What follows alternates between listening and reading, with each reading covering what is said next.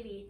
I am currently a junior at Atlantic High School, and I am doing my 3rd year of my TESA Academy. Currently, I am dual enrolling with the private pilot course at Embry-Riddle. I am also part of the EAA Young Eagles program. I am looking forward to when there's clearance to start up again. I would love to give back and volunteer my time to this program. I also plan to continue with dual enrollment with Embry-Riddle and acquire more college credits. I am the first in my family to acquire a love for flying, and this is where it began. I first started getting into aviation when I was 12. I had the opportunity to go to a Women in Aviation conference. I had the chance to meet all sorts of women in both the aviation and aerospace fields. When I was listening to the panel of women talk, they were fighter pilots, commercial pilots, they fly and they had their ATPs, some of them were astronauts. When I attended the Women in Aviation conference, I felt like I belonged and I was a part of their family.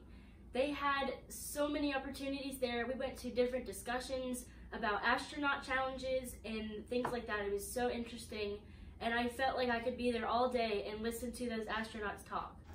I also had the opportunity to attend another Women in Aviation conference in March with my former TESA Academy director and one of my fellow students. Without this scholarship, I fear it will take me a long time to save the money I need for my flight training. I want Epic to know that I would take this opportunity seriously and I will not let you down. Every time a plane flies above, I get so excited and I imagine myself in the plane right then. I would love to represent Epic Flight Academy and share my passion of flying with other high school students in the country.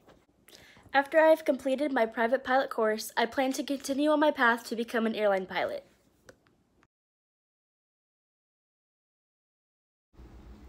As well as this year, I got to go to the Kennedy Space Center.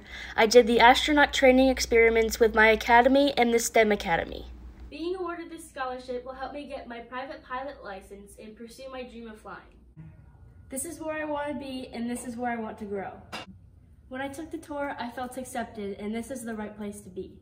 I wouldn't be able to do this without my mom's support. She's by my side 100%.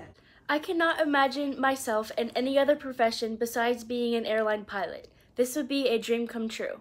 I would like to thank you for watching my video, and I hope I got across my desire and passion for becoming a pilot.